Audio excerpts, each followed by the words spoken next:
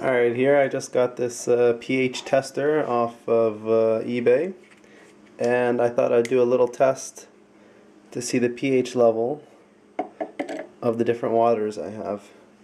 So this is just some phosphate that came with the thing to calibrate it, and you can see here it's 6.8.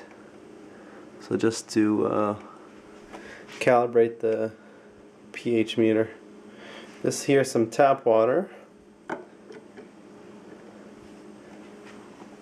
from the city of Edmonton, and let it stabilize. It's about 7.1. Might get up to 7.2. Alright, here we got some Costco spring water.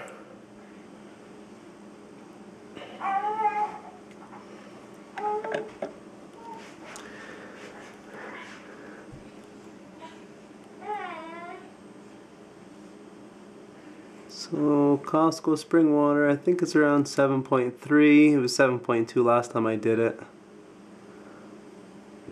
And here's some ZamZam water. Now this has been sitting in a big jug plastic container for the last maybe 2.5 years. I had some left over.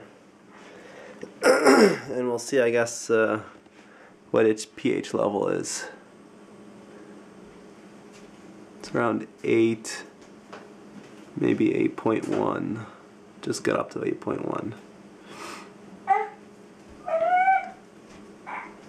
ZamZam. Well, there you have it.